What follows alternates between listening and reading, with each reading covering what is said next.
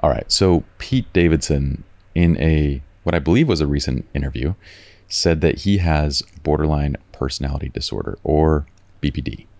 Should we talk about that? Let's get into it. I want to get deep into this one. Yeah, I think like a lot of times people will go over like symptoms and then they're like, okay, I get it. But I think, once again, we want to provide a picture of what it actually looks like. Yeah, especially from a practical side, because BPD contains a lot of components of a lot of things. It looks like a lot of things. It can look like someone being bipolar. It has tendencies of narcissism. It has all sorts of things. So I'd like to go deep with you, bring your expertise into this, and make it very practical. Yeah, and then let's preface that when we're giving examples, we're not pigeonholing it.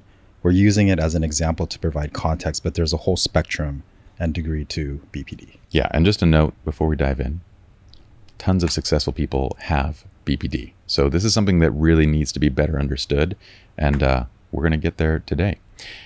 Why don't we jump in with the introduction? Welcome to 12-Week Relationships. This is your place for better relationships in weeks, not years. My name is Pye. I'm Dr. Glenn. We hope y'all are enjoying this new set, by the way. And before we get into it, I am going to say that we just finished week 2 of our first online cohort. So far, everyone's having a blast. I think yesterday's session was incredible. And if you guys want to be let in on the next enrollment cycle, just join the newsletter. The newsletter is awesome. It contains weekly tips, insights, everything. It's all handwritten stuff. It's good stuff.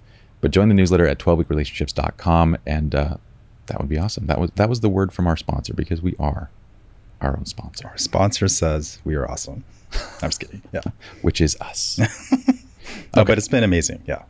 It has been. And it's been an awesome journey with you, brother. Thanks, man. A little fist bump. Let's get into now BPD. BPD is such an interesting thing because I feel like it can be confused. And just to preface this, we're going to go through a series of kind of steps in this podcast episode, in this video. But we're going to talk about what it is, what it's not. We're going to go into what it looks like on the outside. What are the practical issues, the symptoms, everything, as well as like how you approach and kind of treat, like how do you have discussions with people that have BPD? Yeah. And then once again, I just want to strongly preface this, like we're not pigeonholing it when we give examples. We're just trying to give it context. So there's understanding, and then there's a whole degree and spectrum of what it is. Totally. Well, Why don't we start with that clinical definition? So basically it's a mental health disorder. It's often called like unstable personality disorder, and it comes usually from trauma that you experienced in childhood. It's usually very, very severe. Mm-hmm. And then in your everyday life, like it comes out in like unstable relationships. There's extreme behaviors. There's chaotic impulses. There's, like you mentioned, there's a narcissistic component, but then there's fear of abandonment. And it's just kind of like this chaotic space that's continually established throughout all of their relationships. Yeah, when I first learned about BPD, I honestly had a difficult time trying to wrap my head around the clinical definition of it, because BPD looks like so many different things. And how do you know? And then as I started kind of unraveling the word itself, like borderline personality disorder, when I started unraveling that, it actually helped me to really understand what was kind of going on. And to me, at least for me, a simpler explanation of it is if you think of the term borderline personality, what this essentially is like someone whose personality is not really in any clearly defined bucket. They're borderline. They're on the lines of like kind of jumping around in terms of that. That was at least something that helped me a lot. No, that's a great example. That's a great definition. And the way I would even preface it further is like, you're on the border. So the line between like healthy and unhealthy, and you're constantly towing that line. And especially when it's required for you to make healthy choices, that's where all of the sabotage and chaos comes into play. Yeah.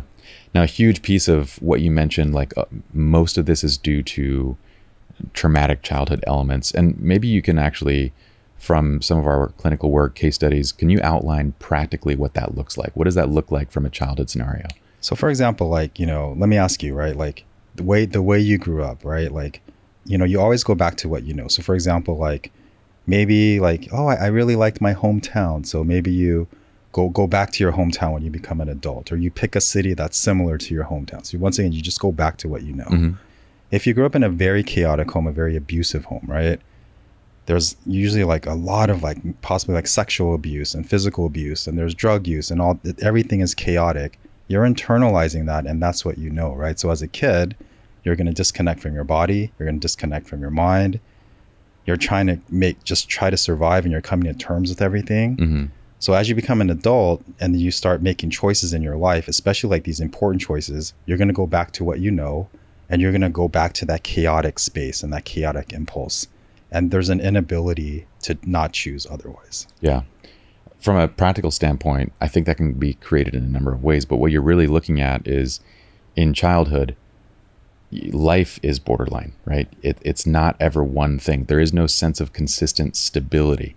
It's dealing with, physical abuse, and then emotional abuse, and then being in poverty. And then it's this constant lack of a consistent routine or being stable that leads to it, which also means like you can develop BPD from not necessarily direct abuse, but neglect across like let's say that you have a parent that completely is dismissive, maybe a single parent that's dismissive, and you're constantly moving from one place to another because maybe your parent works for the military, maybe they have a job that requires them to go all over the place.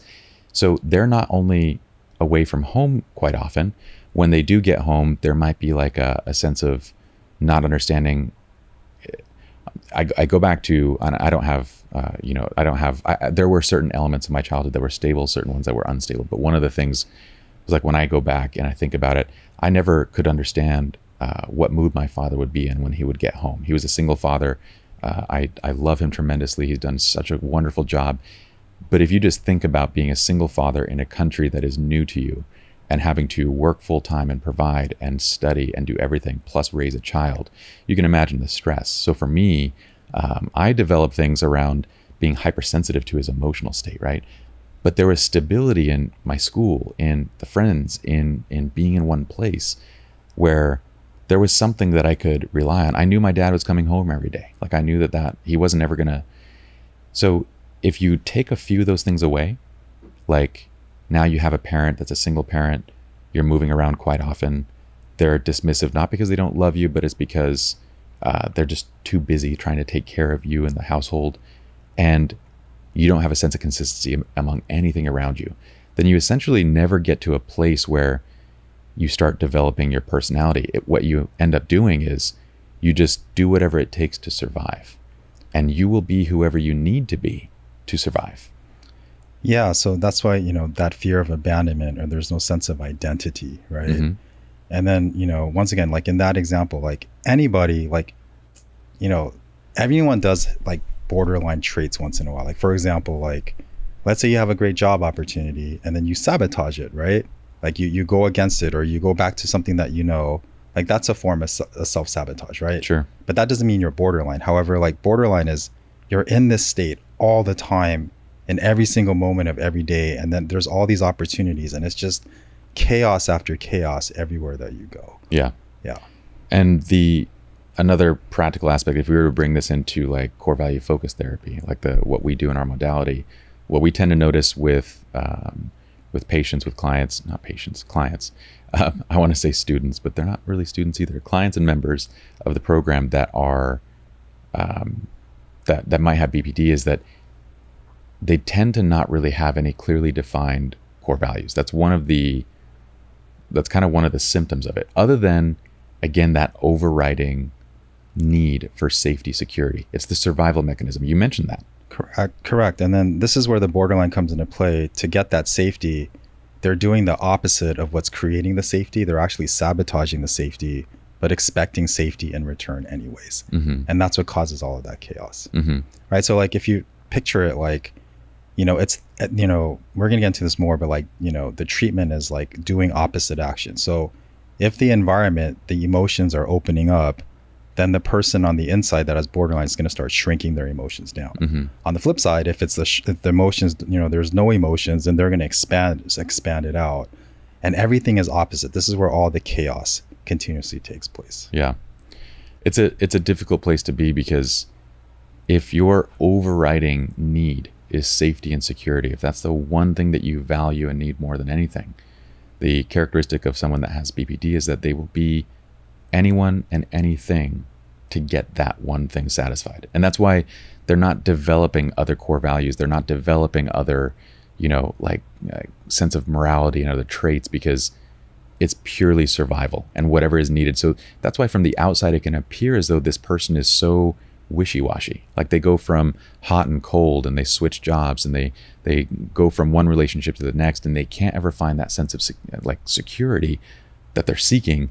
And what we see from the outside is oftentimes we would describe it, colloquially as they seem crazy. Yeah, but even taking it further, they do have safety. Like the person is, like everything in their environment is safe, but then they're pushing the people around them to the borderline of, are you going to stay or are you going to leave? You're going to abandon me, or you're going to give me safety even though I'm doing all these things to sabotage it and cause chaos in your life. Yeah. Yeah. Okay, so this is a really interesting one. So overall, just to kind of summarize that definition kind of point, is borderline personality disorder is the lack of a consistent personality set of values, the existence of this chaos in a person's kind of identity. Yeah, an unstable personality disorder that's being developed. Okay. Yeah.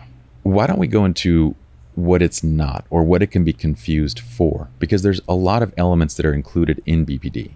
Yeah, so oftentimes people, if a person has borderline personality disorder, because you have these extreme moods, so oftentimes they'll get diagnosed with bipolar disorder, but it isn't bipolar disorder. Bipolar disorder is a mood disorder.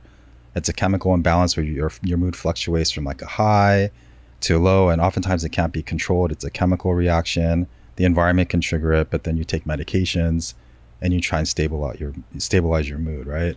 And then oftentimes people with borderline personality disorder, because a lot of insurance companies won't treat them, right? Because it takes so many years of treatment, the clinician will diagnose them with bipolar disorder so that they can get some treatment instead. Interesting. Yeah. Wouldn't you say that bipolar, and it's funny how they sound similar too. So bipolar disorder, wouldn't you say that bipolar is more chemically kind of? Yeah, it's chemically charged. Like it's hard to control. Like your environment can trigger the moods, but ultimately it's a chemical imbalance. That's why medication management is hugely important. Yeah, the tricky thing about BPD is that while it can look like bipolar, it's not necessarily chemical based, but you can actually have BPD and be bipolar, which would be pretty gnarly. But given that it's not chemically induced, it's not your body that's doing this to you, it's the environment that you grew up in and all these things that you'd learned and all the stress and coping mechanisms that you were developing. I wish it were as simple as bipolar to address. A medication can very much help someone that's bipolar, whereas on the BPD side, it requires quite a bit more, it seems. Yeah, so I mean, bipolar, like what it is. It's the moods, and then the treatment is the meds. And then, okay, when you're in your downswing, these are the things that you need to do. Maybe exercise more, be around friends, watch comedy shows. When you're on this uptake, right? Okay, maybe you're more busy and be proactive during that time. So there's a plan, but they're not trying to sabotage themselves in that process. Okay.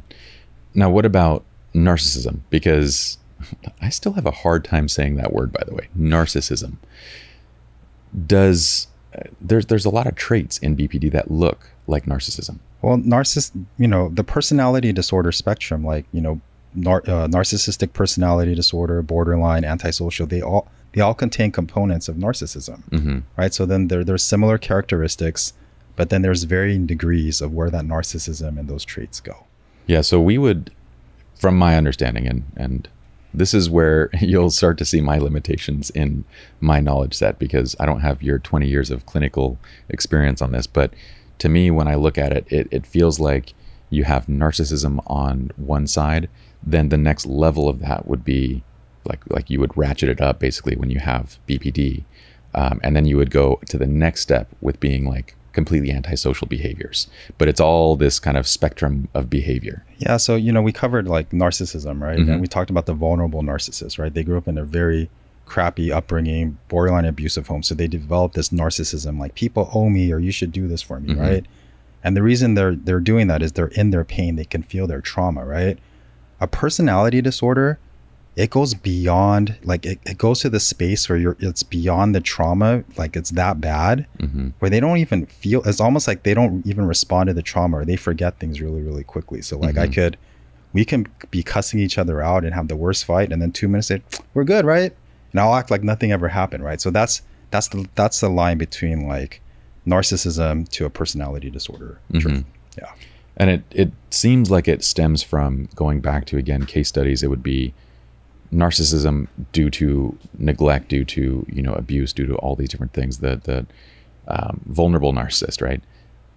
That develops in the home that you described, where you're receiving that type of attention, abuse, whatever it might be from your parents. But then you add to that the element of instability, the element of constant change, of constant fear, of all of those pieces. Then you get a narcissist that has borderline.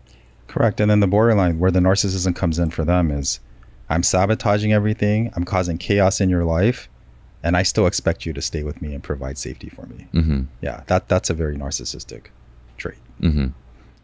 But someone that has BPD, when they create that chaos, I think it's important to understand from the outside, you might use a term like, just colloquially, you might think that this person is crazy. We want to be sensitive to words like that. Labels, I think labels have a purpose. Like it is helpful to understand what it is that we perceive a certain thing. Like crazy to us is wishy-washy, going one way then the other, and then not having any sort of consistency. That is crazy. But what is happening internally on the inside for them is this is normal for them. This is what they know. That's what they know. And to give it more context, like for example, if there was chaos in this room, like we were all fighting with each other, right? Like you could feel the tension in the room. How would you feel on the inside? I would feel chaotic on the inside too. Yeah, right. Because it's matching the environment. Like it's really uncomfortable, so you're going to feel uncomfortable, right? For the person with a borderline personality disorder, it's the opposite. It's chaotic on the outside. Now they feel comfortable on the inside. Versus if it's calm on the outside, then you feel calm on the inside, right? But it's going to be reverse for them. Then they start to feel really, really chaotic. And this is also why they can have a really difficult time finding stability in jobs, in relationships, in friendships, in family relationships. Because anytime there is that sense of stability and calm, there's the inside chaos comes out, right? So that's where, the opposite actions and then the self-sabotaging comes into play. It's interesting. When we describe it, it's like I can see elements of that within my own life, but that I'll give you an example of this. And I've learned over time to just not act on certain impulses. I had a conversation about this yesterday with a friend, but this was a different one where, in 2020, there was a lot of things going on. But in those moments where we were literally locked down and there was like nothing to do, I know my mind well enough. Like if I'm vacationing and just sitting on a beach is very stressful to me. You give me like a calm beach where I'm just looking at the ocean and I'm having a hard time. Give me a book to read and I'm okay. But I need to occupy my mind because I know that if I'm in that environment of just pure calm, I feel chaotic inside. I know in 2020, I knew that this was happening because when we were all on lockdown, I was like, this isn't good for me. Like I need to actually keep my mind going. But I could feel that chaos building. And when you speak of it, it reminds me of BPD, but obviously to not an any level of extreme. And I could find a lot of elements of my own childhood where I had that kind of instability and whatnot. But what would you say that is? Is that some lower level of BPD? Is it? So people have borderline traits, right? So like, you're providing like on the spectrum, I think a lot of people they sabotage their own lives in many ways, or then when good things happen, they feel chaotic, right? Like, oh, I don't deserve it. That is a characteristic of being borderline, right? It's on the lower level. There's a trait of it. Doesn't mean you have it, but there's traits and characteristics that people have, and I think the majority of people do. And then it ratchets it up to the higher end. Oh, I mean the chaos and the symptoms that I was feeling were completely self-sabotage type. I even talked to you about some of them at one point where I would tell you, like, sometimes in my head, I'm so angry, I'm so upset that I want to blow it all up. Like, you know what? I'm just going to go do business on my own. But then I've learned over time to realize that, okay, I'm not thinking rationally, and to realize that my business partnership's actually pretty awesome. And I'm upset with one thing, or there's one thing that's not going right. But that's where I feel like that's where the borderline personality goes, is when you take it to a higher degree, there is no tool or ability to control that sensation, that being, being upset over a small thing and willing to blow something up that would completely destroy, it'd be harmful to me. Mm-hmm. That's not a good thing. But when you're in that place, you don't see it that way, and you don't have the tools to be able to understand that, okay, this is not the right approach. Yeah. And in that example that you provided, like, you're able to like see 3 different perspectives, right? Like, I could see if I go on my own, or this is painful, but I also see the alternatives. Like, you're seeing multiple truths all at once. That was only because of my background in psychology. Like, I could explain to you what was happening. And this was, truth be told, this was when you asked me to be a partner. So this was like about a year ago. You asked me to be a partner, and I said, you know what, why don't I just hire you as my coach and therapist and see how you work, because I want to make sure that this was what we would do. I was like, okay, these are some of the things that I'm still dealing with, and I would present them to you. The only reason that I'm able to have tools and to explain them was because of my background in psychology. But most people don't. Most people haven't spent this much time studying this kind of stuff. So what do? They just keep doing what they know, right? So like in that example, they would continue to keep self-sabotaging. Which would basically mean like you get upset at that's one of the issues, that it was 2020, 2021-ish, and there was like this, everyone was on edge. Everyone was stressed out, like all the stuff that was going on. And there was a lingering resentment. And I came to you and I was like, this is such a small thing. Why am I thinking so binary, like a 0 or 1? Like, this is a small issue, but because of that, everything's not working. Or, like that's a binary thought process, right? Mm-hmm. One thing's out of place, everything's not working.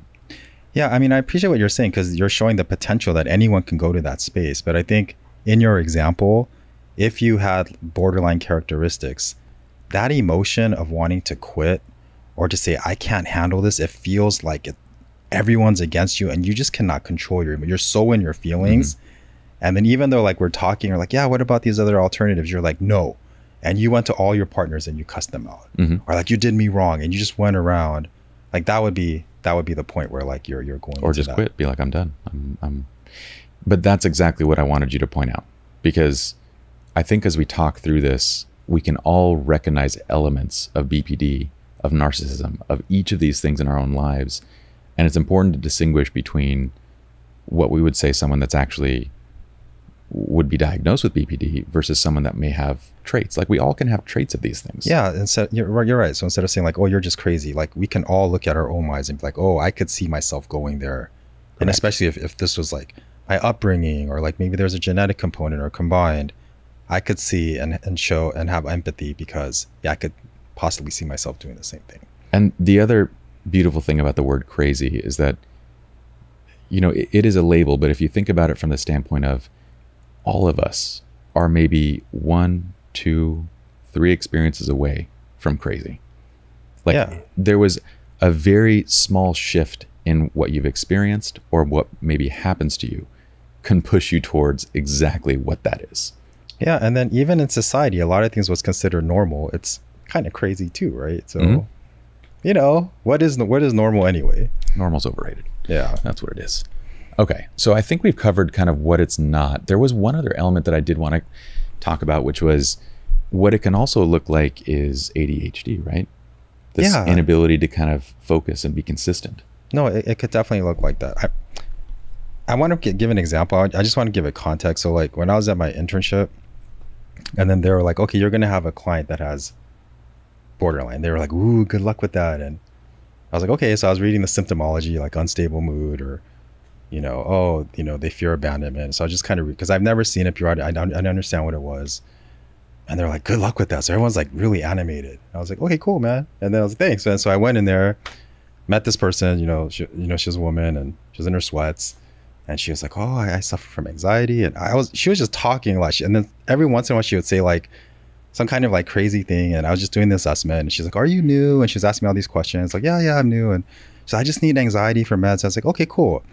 So I was like, cool, like this is what borderline is? Cool, man, no big deal, right? So then I left, and then she's like, when are you gonna be back? And I go, I'll be back Thursday. I come back Thursday, she comes back in a dress, makeup, she had cuts on her arm, and she looks at me and she's like in the room, she's like, hey you motherfucker, look what you did. right? And then we're sitting there, and I just saw her, like, she was really quiet with the sweats on on that Tuesday, like, hey, I just need to, oh, I like you, you're a nice intern. And then it went to, you motherfucker, look what happened. Wow. Right?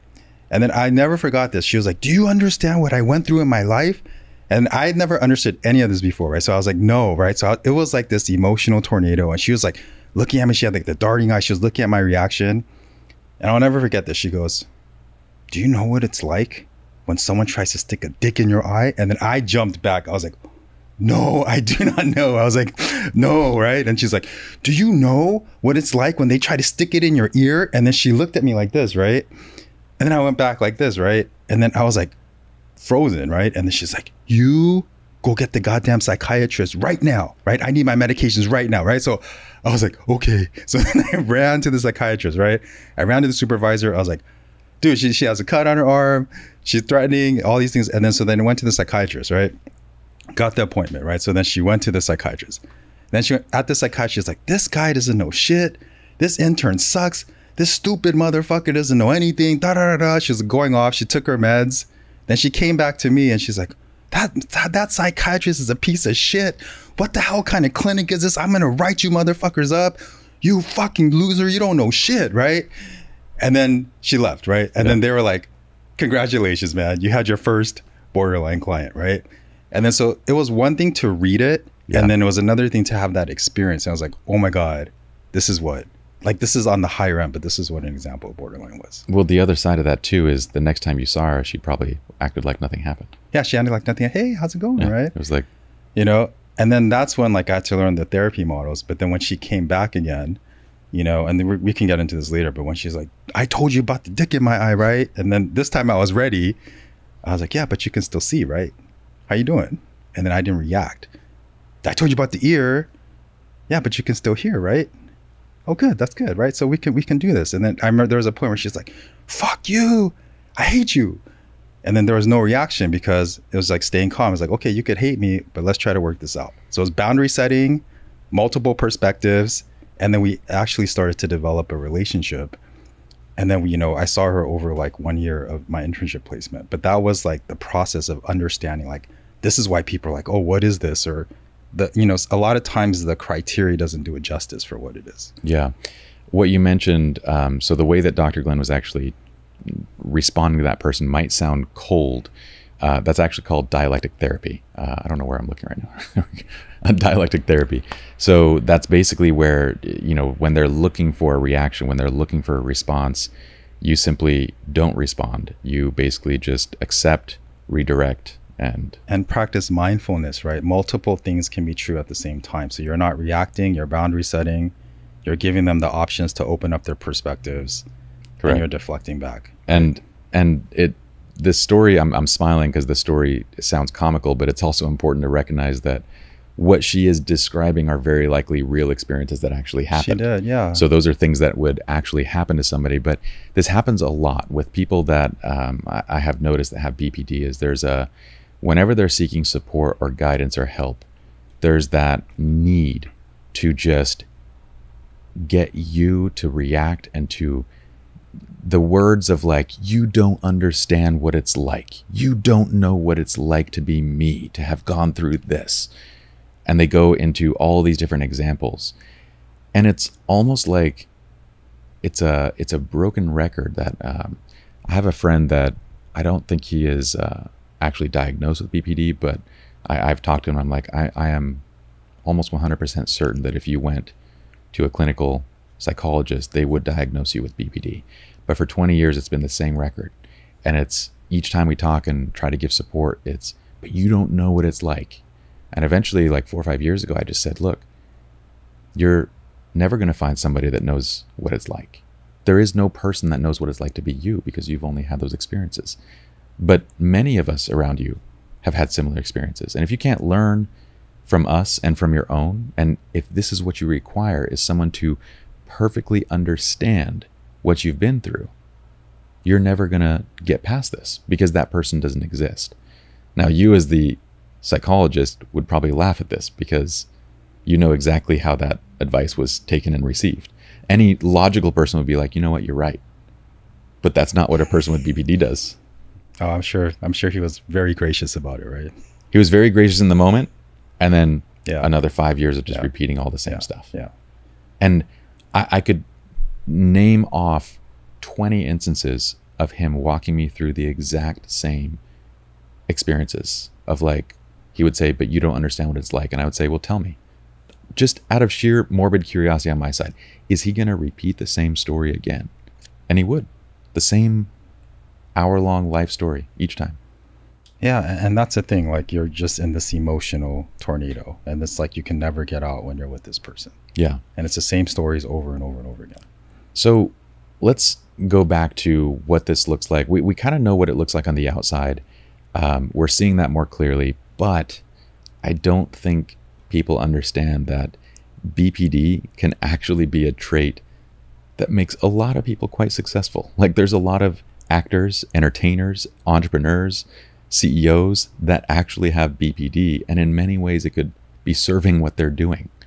Well, the other thing too is a lot of highly successful people, like, they'll attract partners that have BPD, right? Because they're successful, they want a confident partner, and there's a lot of like that narcissistic confident traits, and it's exciting, and there's an exuberance to them. And then the things that they do, it's like, wow, I can't believe you're doing that. So that it gets mistaken for confidence, or this is exciting, but you're actually in for, or, you know, into a long-term relationship with this person that has BPD. For sure. Yeah. I mean, like you said, it looks charismatic. It looks like someone that's highly confident. It looks like an entertainer. It's not a surprise. Like, if you think about what, Very charming. yeah, very charming. Like, it's all those things that can actually help someone to be successful. But it's also, if you think of a lifestyle that would match, and let's see if we're on the same wavelength here. Think of a job and lifestyle that would match what borderline personality disorder is. What would you think of? Just a really high level stress job. Is there a specific job? For borderline? Yeah. There's one that I can think of that, I mean, I'm not sure there's many, but You're talking about like acting or what? yeah. Yeah. Actors and actresses. You're constantly on the move. You're never in one place. You're always on location. You're always going to a different place. You got to go in a hotel. You got to be in this place. You got to be all over the place. You never are really interacting with many of the same people beyond maybe just your agent, maybe one person, but you're always working with different people constantly. You're literally required to be a different person All the time. all the time. No, that is true. And it in every way lines up to this. And then we start to wonder, why is it that entertainers and actors and everybody has such a difficult time maintaining relationships? No, because the environment mimics a lot of chaotic tendencies. It literally feeds each other. No, for sure. Like they're BPD, because if you put a normal person in that environment, right? Like I shouldn't use the term normal because that's again a label, but if you put somebody that values stability, that wants to be in one place, wants to spend time with their family, like if they want a consistency and a pattern of routines, you force that someone to be an actor or an actress, they're going to very much hate that job unless they can, somehow eke their way into being like, a Tonight Show host where it's the same thing each and every night, right? You're right. But you're right. Like reality shows, they promote train wrecks and emotional chaos and All instability. over the The whole premise is to have an unstable personality. Well, and what happens to the people that are stable? They get their asses kicked off the shows. You're not normal, man. You don't belong here. Get the hell out of here. If you're watching like any of these dating shows, what was the one that we were analyzing? Love is Blind. Love is right? Blind. The normal ones got kicked off. Yeah, all the ones that were like stable, The healthy ones. they got kicked off, and you're left with everybody that basically has BPD, narcissism, ADHD, which Traumas, is things that we all have. I get that, but like what I'm really pointing out is that there is certain jobs and roles that actually benefit from somebody that has a certain amount of control over their borderline personality disorder. And one of those is acting. One of those is entertaining, being a musician that has to travel and do concerts and again, be on tour and constantly be doing those different things. And the ones that don't have that trait, the ones that are more stable, generally burn out. They're doing a tour, a movie, taking a long period of time off. Well, the other thing too is a lot of actors there's a lot of actors that suffer from bipolar disorder. Like they call it baby bipolar. Like That too. you know, when they're like, man, they're so into their role. Yeah. Well, because of the upswing in their mood, right? And then they're like really into that role. So it also feeds into bipolar as well. Yeah. Yeah. So if there's for people that do struggle with BPD, for me, you know, I have ADHD, right? I often kind of like, from my standpoint, from my viewpoint, it's not so much about resolving, removing. I don't feel like that's possible. To me, it feels like learning how to control and manage it, as well as utilizing it. I utilize my ADHD. It makes me really good at what I do. So like if I were to remove it, I wouldn't be able to do what I do in business and education, all those things. So it becomes a balance of tools and managing, as opposed to like trying to eliminate entirely. I guess I'm saying that there can be benefits to any one of these things as long as you have the adequate tools to manage it. Yeah, I mean, it's definitely having the tool set, the skill sets, but also recognizing like, man, you must have went through a lot in your life to get to this space, right? For sure. So giving yourself grace, but then also taking responsibility and then being educated about it, and then making sure that you learn to make the best choices for yourself. You're not acting on every emotional impulse or making decisions that are bad for you. You start working toward a healthier version of yourself.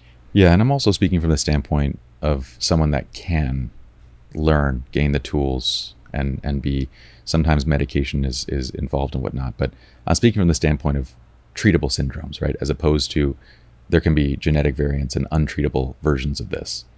Yeah, I mean, they've done studies on it, right? So like if you look at like, there's like a 2015 and 2016 study on remission rates. Usually, you know, people with BPD is like 10 to 30 years of treatment. So usually 16 years of treatment, there's a 60% remission rate. 27 years of treatment is a 92% remission rate. Jeez, 27 so it takes years. 27, and you're dealing with like dialectic therapy, which is the approach 2 to 3 times a week plus group, because you have to process all of that emotional regulation that's taking place inside of you. Did that study determine like length of treatment based on the age of when they started treatment? Yeah, they usually started like when they were younger. And this is, so people that are saying like therapy works, like it definitely helps. I think it helps. But the naysayers are kind of like, it's minimal. And basically it's just age as you get older, because you get tired and you physically get, you know, you're not as energetic and as spry. So then just the chaotic impulses start to slow down. So that's kind of the counter argument. So it's hard to see what component of that is just age versus what component is actually the therapy itself that's helping. Yeah, so you can argue like, yeah, it's the 27 years of effective therapy that got you to that space. The other people say, well, it had some effect, but ultimately it's just age. I would imagine, I know it's difficult to, there's probably no studies that are able to do this, but I would imagine that if you were to be able to start treating a child that might be identified with BPD earlier, you know, maybe at 8, 9, 10 years old, that it would become successful before they're early and fully grown adults. But it's hard to identify that early, and it's hard to treat it early. Yeah, an early intervention in anything is key. The earlier you start, the better. Okay, should we go into we've talked about a lot of the symptoms of BPD, but specifically this sort of emotional tornado. Yeah, so I mean, once again, it's just when you're with that person, everything just feels chaotic and it feels out of control. So like, let's say like, from your perspective or that person's perspective? From the outside perspective, from the people that they're around, right? So like, let's say, you know, you and I were married, but then I'm cheating on you with another person. And then I also, you know, I'm in another relationship. And then the smart thing to do would be to keep it separate, right? But let's say I throw a party at my house. I invite you, I invite the person I'm cheating with, and I invite the other person that I'm seeing as well. And you're all together in the house. How would you feel knowing the dynamic that's taking? How would you feel? I think you're insane. You think I'm insane? But me, I'm calm on the inside. Yeah. Cool. What's the problem, man? What the hell's wrong with you? Have a drink, man. Everything's cool, man. You good? You good? We good, man. And so it doesn't match what's happening, right? It's the opposite effect, right? So you're kind of like, oh, but inside I'm like, cool, man. What's up, man? What's up? Did you all meet each other? What's the problem? It's hilarious because I'm thinking of like, you know, the college partying buddy, the one that like, this is very much, and not to say that every party person is this, but it is a trait of BPD to be that one friend that just doesn't give a shit about anything. Like their whole world can be falling apart, but they're always just ready to have a good time. Like, doesn't matter. Finals coming up, doesn't matter. I'm ready to have a good time. I'll figure it out. Yeah, but this is even like in that example, it's beyond having it. It's just chaos. That is insane. This is chaos emerging, and then I'm just sitting here calm, like, cool, man. And you're getting upset. This person's uncomfortable, and I'm like, we're good, man. I need to say this because I don't think people understand. When we give examples, every time we tell a story, dick in your eye, dick in your ear, when we tell a story about, inviting your spouse and the people that you're cheating with to the same party, these aren't examples that are fictitious, like coming out of our minds. These are actual examples of things that we have dealt with, that you have dealt with working in clinical with clients work. directly. Yeah. Yes. These are situations, and these are the partners that have BPD. Yeah. And these are the circumstances that are taking place. I say that because they sound wild. Like it literally sounds like, as you were saying it, I'm like, I got to clarify this, because if someone's just listening to this, they probably think you're making this stuff up. No. And then, for example, like in that example, then the next day you're stressed out. What's the problem, man? Everything's good, right? What's your deal? Right? And then, it's just, and then you're trying to please. And then finally you're about to leave. Then I'm like, oh, you're the best.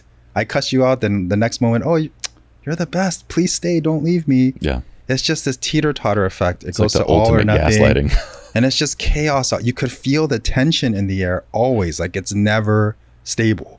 And that's how you know that you're with a person with BPD, because it never feels stable. It's always uncomfortable. It feels chaotic all the time. Everything's going, especially when things start to calm down, then something crazy will happen. Then you could, the stories, they'll be like, I could feel it. Like everything's calm. And then instinctually, I know something bad's going to happen. This person's going to fuck this shit up. They're going to fuck this shit up because it's how it goes. It's too calm. And then something crazy happens. And that's the cycle of being with the person that's suffering with BPD. Yeah. The wild thing from the person that's suffering, from the person that's with someone with BPD, they generally are unable to walk away without forms of PTSD. Like there's trauma, and then the abuse component, because then you start to over-identify and start thinking like them. The Stockholm syndrome comes into play, right? And then almost like, what the fuck is going on? Am I crazy? Or and then you're so far invested. Well, I can't turn back now, and you start becoming a part of that emotional tornado too, and it's hard to get out. I want to speak on that for a second, because in terms of like the symptoms, we talked a lot about the negative symptoms, but why is it that a person would get into a relationship with someone with BPD? It goes back to a lot of things that we've said. There are a lot of elements of BPD that make someone charismatic. They make them likable. They make them fun-loving, a partier, someone that just likes to have a good time. It's all of these different pieces, but so those are attractive elements in a person.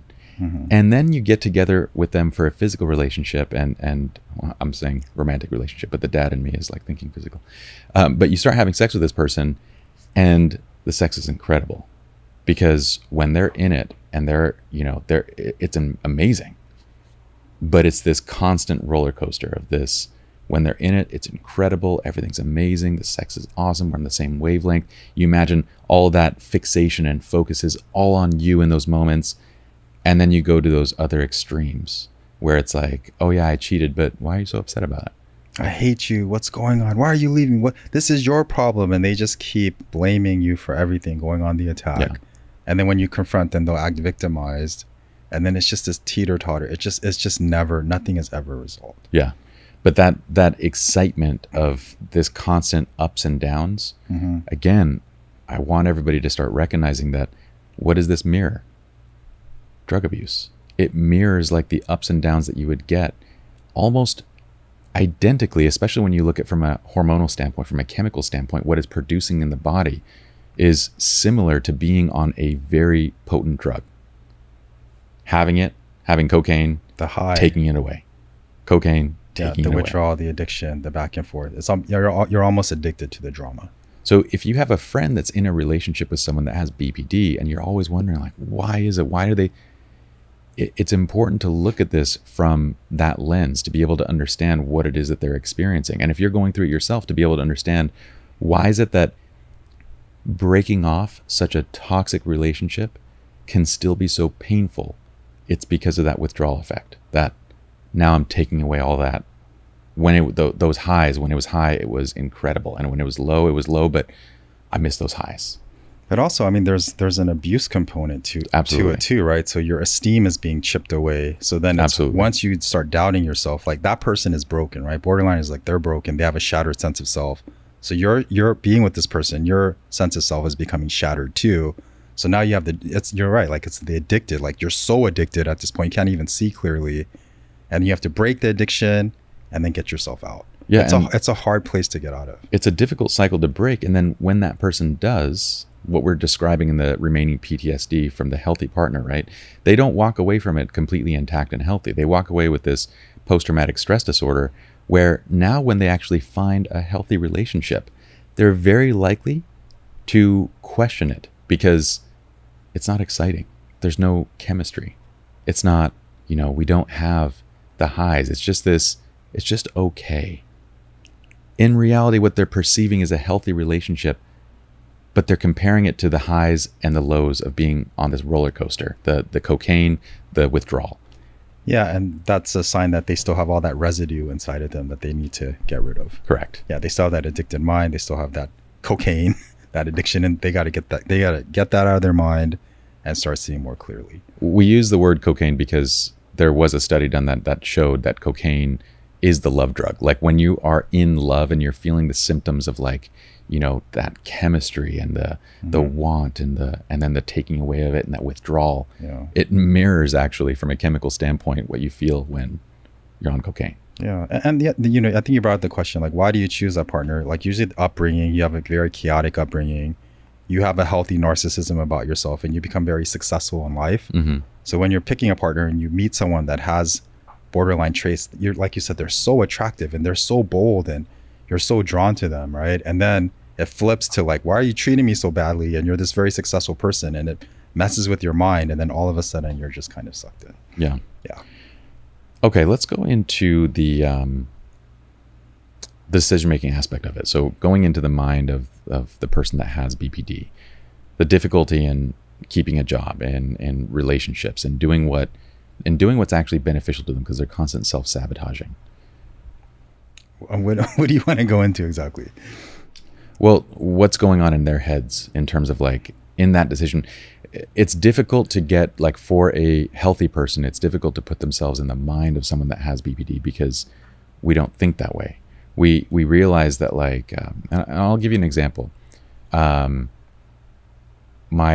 example that I gave of my friend, he was on government support. Yeah. And I said, you know what, you need to find a job that you can just be consistent with. Make that your baseline. Because he's trying to do all these things, like start a business and do all these different things, right? My thing was just find a basic job, whatever it is. I go, because how does it feel being on government support? He's like, it feels like shit.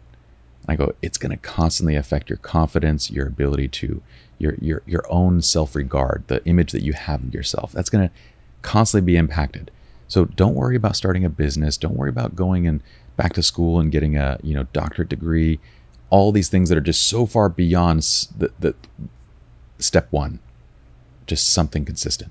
And that's what I was kind of aiming for. Step one, just one thing that's consistent in your life.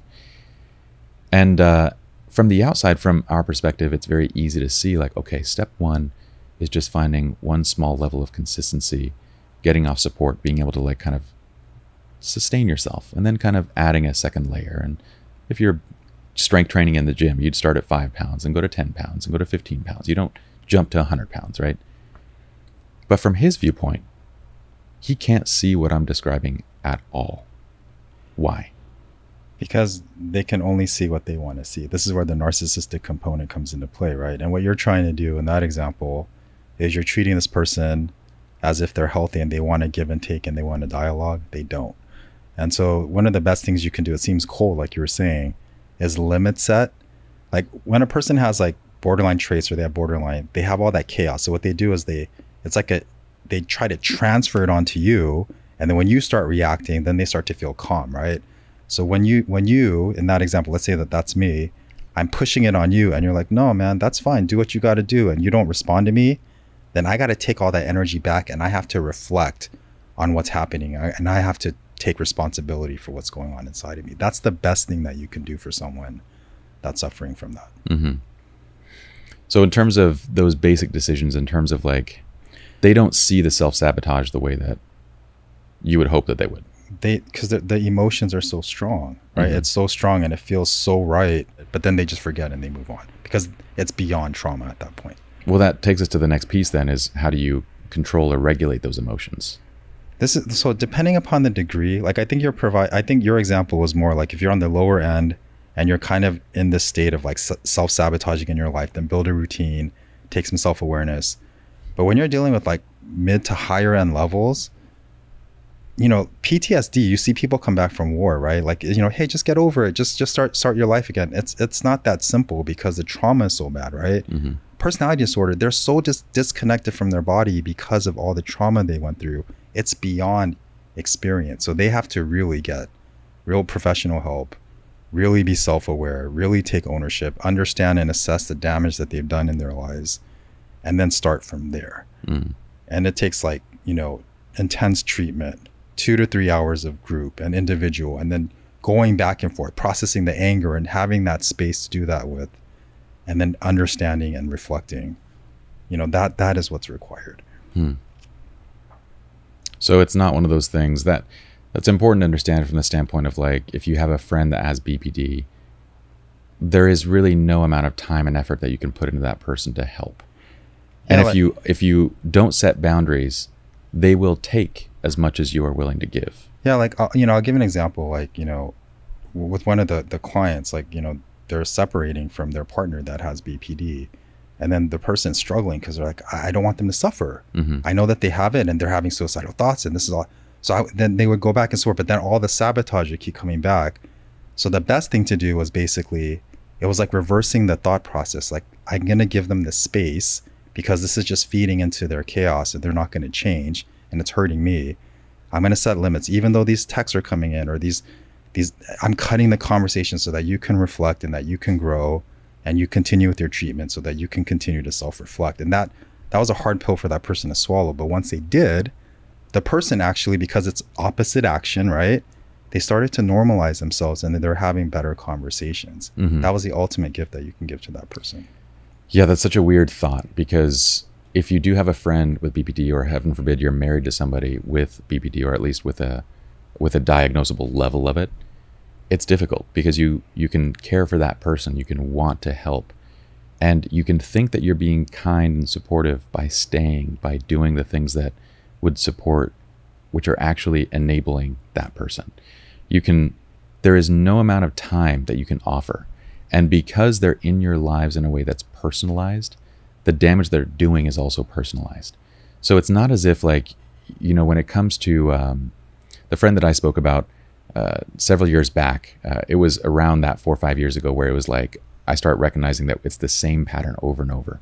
I literally said, this needs to be a coaching relationship and a client relationship. This is no longer like a friendship, because it was me having to draw the line, because it was him calling and texting and doing things so often that I'm like, this is not a normal friendship. And I go, there needs to be a boundary here. And at one point, to make him even take it seriously, I was like, you're going to put $1,000 on the table.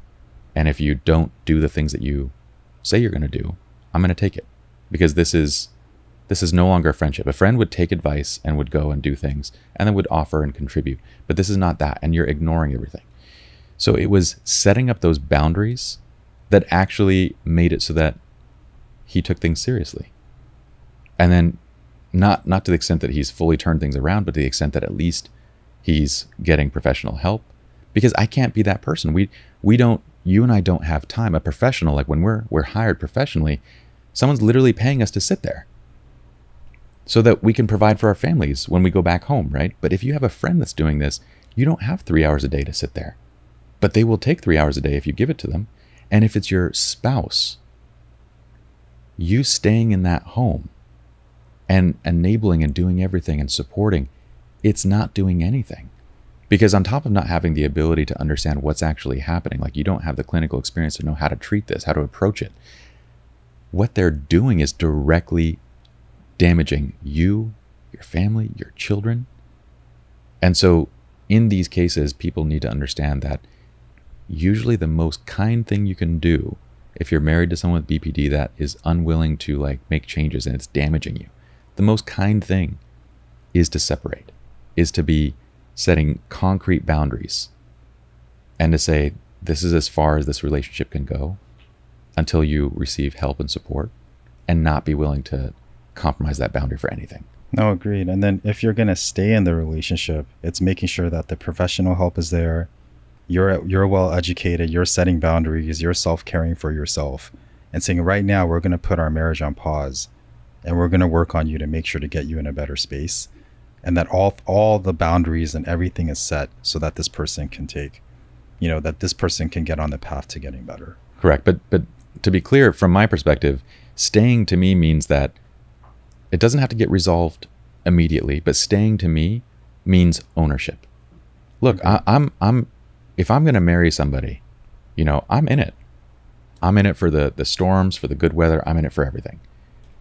But I'm not in it if you don't recognize your side of it, if you don't put in the work, if you don't do, like, that's just crazy, because that's I'm literally going to destroy myself because of you. So when you say if you're staying, to me, what's critical to like add to that is it can be worth staying if you have a life and a beautiful family and things that you've built up together, and there is the recognition of ownership and accountability on their side. They're actually acting. Yeah, there has to be, right? Because if not, then everything's getting enmeshed. That their issues, the couple's issues, it's all getting blended. It gets really chaotic and confusing. But we often see that. We often see one person staying in the hopes of change when 10 years of evidence has shown that person has no desire to do so. No, agreed. And this is another important point. If you're the partner you're the partner with BPD, you're developing those personality characteristics too. So you need to check yourself and undo all the residue that's taking place. Oftentimes, like, people, once they separate, then they'll get in chaotic relationships themselves to a lower degree because they're still internalizing and they've been functioning that way for so long. For sure. Yeah. For sure. Okay. Let's go to the last piece of this, which is, we kind of talked a little about setting those boundaries, about the communication patterns, specifically dialectic therapy and what that looks like from a practical standpoint. So if someone has BPD, and I love this because despite understanding it, the definition of it, the clinical side of it, we were in session together when someone showed this trait, and they fully had me engaging. So like, I didn't recognize that it looks so interesting from this standpoint, because what it looked like to me was someone that was highly engaged. They went from kind of normal to kind of very emotional, back to normal, stayed highly engaged, was interested in every single thing that I was saying, would keep asking questions, for someone that educates, it's almost like your dream student on the other side, right? Mm-hmm, because they seem so into it. Yeah. Then you pointed it out and you're like, did you see the eyes? Did you see the body language? Did you see all the patterns? And I go, holy shit. That is exactly I'd never come to recognize the body language and the expression of that, like that moment. And it mirrored every other instance of working with someone that had BPD. Yeah, and then the conversations, right? And then the emotions didn't match what was being said, right? Correct. It was all opposite and it flipped, right? So that is when you can kind of see like the early on characteristics. So you're right, like people will be like, oh, this person's they're just sharing their feelings and it's really confident. But then there's a little pause and it was a little exciting and there's a high energy to it. But those are the early signs that this person had it, for sure. Yeah, and it will feel like they're actually listening, like they're taking it in. But you're going to repeat the whole thing again. It's not being absorbed. And so you can go and spend a lot of time explaining and helping and guiding, and it's going to have no effect whatsoever. But what actually works is dialectic therapy. Yeah, and dialectical means that multiple things can be true at the same time, right? So borderline is when you're so caught up in your emotions and you feel the need to self-sabotage, and the impulse control issues are there. It's basically saying, look, there's 5 things that can be true. I feel this way, but also like you're a good person. I'm still a good person. So you're thinking things through. You're being mindful. And then one of the things I love about dialectics is opposite action. knowing that you're going to self-sabotage, you have to train yourself to do the opposite of what you impulsively want to do. Mm-hmm. Yeah. Practically, this sounds almost cruel. If you don't recognize, like if you just see two people talking and one person speaks dialectically to the other, you would say that the dialectic person might be emotionally abusive. At least that would be the outside perception of it. What you're not realizing is that they have to speak that way to this person because this person is not, it has borderline personality disorder. You're just being short, and you're being efficient with your time. It does sound, it sounds cold. But because I'm not saying like, hey man, shut up. It's just like, okay, you're probably right. You're probably right. Emotionally abusive is extreme. Okay, man. I guess I don't understand. So, but anyway, I gotta go. Or I just that's what I mean. Like if someone walks up on this conversation, I mean, emotionally abusive, fine. But you would blame the person that is using dialectic therapy for the issues in that relationship if you didn't understand what was happening. And I want to give it contextual examples so they can actually see exactly what I'm. No, I can see the visual now. Like we're at a coffee shop and someone's crying, and they're and you're like, look, man, it's all good, but I'm gonna go now. They're like, this person's a dick. Exactly. This person's walking out. What an asshole. Yeah. From the outside, it looks like it's the other person's fault. Yeah. So if we're at the coffee shop, and since we went there, right, we're married, and I'm like, Glenn, I just can't take this anymore, and I'm breaking down. You just don't get it. You just don't know what it's like to be me, and you can't understand the fact that I went and did those things that I did, but I did it because I love you, and I did it because like you just don't understand me, and I need to, and I'm bawling. And what would be your response? You're right. I don't understand. But we're still gonna go through the divorce. Can we still talk about that right now, or is this something that we can't do? That's what I mean by it looks as though you're the one that is causing the issues. It looks like you're the one that's the dick.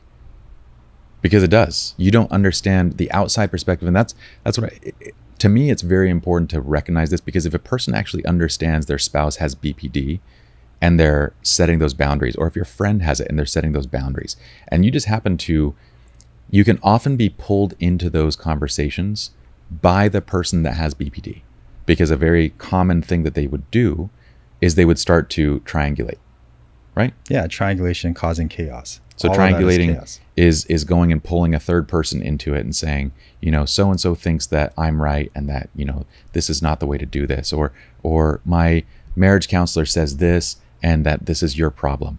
That's what ends up happening, is that you get pulled into the BPD's tornado. And you think that it's the other person's fault because they're setting concrete boundaries. No, and you're right. Like this is another issue. And this is, once again, this is not fictitious with clients. The people that are actually separating from the person with BPD, you're right. They talk shit about the partner. They go around telling these sob stories, trying to defame them. And everyone's like, correct. Yeah, you are a dick. You are such an ass. And then you know what? They take it because they're, you know what? I don't care. Because at this point, you don't know what I've been through. So I'm just going to be a dick. I've already had a dick in my eye anyway, right? So I'm just going to move on and I'm just going to live my life. And that's part of breaking away, because I was, with the clients, I let them know, like, that's a reminder of the tornado that they're still living in. This is what you're leaving, right? So yeah, that's a good point. Yeah, to me, it's critical to understand, because I feel like people often will be pulled into these kind of issues. When I say often, I mean, like, not only have I experienced this, but in almost every scenario, when someone comes to me and says, I need help, I'm getting divorced, I ask them who they've spoken with. And they go through a list of people. It's just natural that when you're going through that process, you speak with people, right? Both sides are going to speak and look for support to see, like, is this the right decision? Is this what's going on? So it's very common for both of them to go out and seek support. But the BPD person is going to be the one that goes and tries to rile everybody up to go against the other. And they're going to, and it very much does look like the other person has the issues. The other person is cold. The other person is, often labeled as emotionally abusive because they don't understand. They say things like, okay, I understand, but I still need to sign the divorce paper. Is that okay with you today? If you didn't know what was going on, people would think that you're the biggest asshole in the world. No, it's completely true. But also, like, if you're the friends in that example, like if you're the friends, you're the family member in that example, and then they're just telling the sob story, but then they're not sharing any accountability on that side, on their side, that's a sign that maybe something's not right with this person too. Like you should have discernment as a friend or family member. For sure. Yeah. For sure. So that was just something that I kind of wanted to point out. That's a good point. Last thing, we already talked about remission rates, but just to reiterate, like if you're in this place, you know, understand that when a person's actually working through this as an adult, we're looking at 10, 15, 25 years for remissions. Of consistent treatment. Of consistent treatment. Yeah. So if you want a gauge of like whether I should stay or not, you really have to balance how this is affecting you with the expectation that this is going to be if they're committed to this, you know, it doesn't mean that there won't be immediate improvements. Again, depending on like where they're at. But what it's important to understand is that as an adult, if they're committed to treatment, it's going to take time. So you have to weigh that time against what's happening right now. Yeah. And then you're going to have to, like, as a partner, you're going to have to redefine what your expectations are in this relationship, right? Because you can't expect like it's going to be all this kind of normal thing. It's going to be treatment. It's going to be getting your needs met, but understanding that this person needs help at the same time, making sure you get help, right? So it becomes a different foundation for what the relationship is with this person. Absolutely. Dude, that's it for this episode. I feel like this is one of our best episodes that we've done. I think we covered a lot, man. Hopefully it gives context, and, you know, once again, we're not trying to marginalize or shrink it down. We're just trying to give it some context. Yeah. What I would add to this is just to kind of wrap things up. We have an online coaching program, which is quarterly, basically, where we do enrollment, right? We call it Crystal Clarity. This is our first individual coaching program. And what I would say is that if you have borderline personality disorder, that might not be the right program for you. Generally, if you have BPD, what we would encourage you to do is work more in a one-on-one setting with with a qualified coach. You can work with Dr. Glenn, join the waitlist for that. So we have waitlists on 12-week relationships for individual coaching, or I should say one-on-one coaching. And there's also an enrollment waitlist for Crystal Clarity. But a person with BPD or any of these like kind of more high-level diagnoses would need quite a bit of time and attention, maybe more so than would be available in like a group setting. So that's why I would typically say they need more specialized care. They need more specialized care for sure. Yeah. So you can consider that option. If this is something that you're kind of struggling with, or if you have someone that's struggling with this, feel free to sign up for one-on-one coaching with Dr. Glenn. Again, for everybody, we have our group coaching programs. Everything is available through the newsletter. So as we have things come up, as we're announcing new enrollment periods, all of that, it goes in the newsletter. And the awesome thing is that every single newsletter adds value to your guys' lives on a weekly basis. These are handwritten letters. These are handwritten messages, I should say, that come directly from us, from our clinical experience, things that you can bring into your daily life to help improve all the relationships that you have around you right away. No spam. No spam. Sign up for that at 12weekrelationships.com. And, well, that's it for us. Yeah. Oh wait, we got to mention the review thing. That's right. Completely 5-star reviews. Free way. So the newsletter is completely free. Another completely free way to just help us out if you enjoyed this episode and what we're talking about is jump onto iTunes and leave the podcast a 5-star review and tell us what you think about it. And if you have critique or feedback, send it to him. DM us. Specifically him. No, go give it to him, man. No, just reach us out to us on 12-Week Relationships on Instagram. Send us your notes, thoughts, any questions, things you might want us to address in the future. That's it for us. We hope you all enjoyed. We'll see you guys next time. Thank you.